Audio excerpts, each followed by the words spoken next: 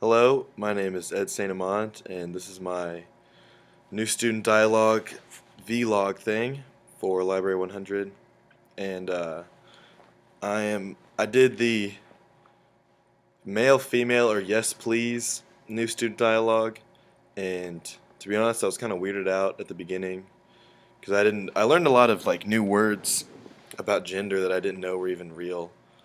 But anyways, I feel the group did achieve true dialogue because it felt very open and the environment was good. Like anyone could say whatever they wanted and like it was comfortable, I guess. So I guess that's true dialogue. There was no I don't know, no one was like getting mad at what other people were saying. It was just like open and comfortable. Um, there were active voices. Definitely the people who were teaching it were speaking a lot, but I feel like more than I talked to my friends, and a lot of them, no one else really talked about it in ours. A lot of people were talking and getting involved and like asking questions about it.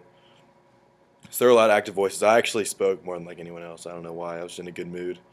So I was talking and learning, and getting involved in this new student dialogue thing.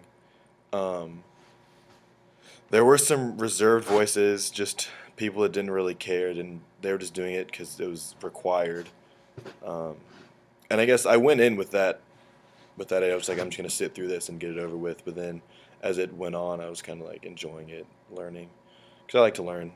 But yeah.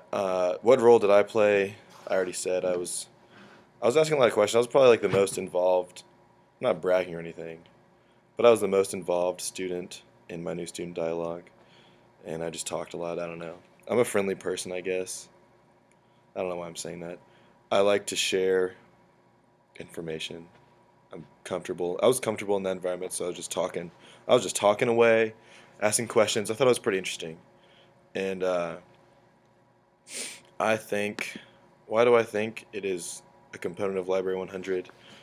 Um, I think, I think it was really good. I learned a lot about different genders and like how people can be like confused about their gender and like I don't know. Before this, I was more like kind of like the whole like Southern thing. I was like grown up in. It was like kind of wrong to do that, to just be like confused about that stuff. But like the teachers had times in their lives where they were confused about that, and like they were just great, nice people. So I definitely became more accepting of people like that. It's just like they're people too. So that was good. I mean, if you guys, whoever's watching this, the Library 100 people, you, it was successful what you were trying to do. Like it was a useful tool in my university experience. Like I'm now like just because of that I'm like more open to people like that and just like kind of talking to them and like ask them what they think. I don't know about stuff like that. Like I'm not gonna be like closed to people who have different beliefs or like think differently about their gender, because they're people too. So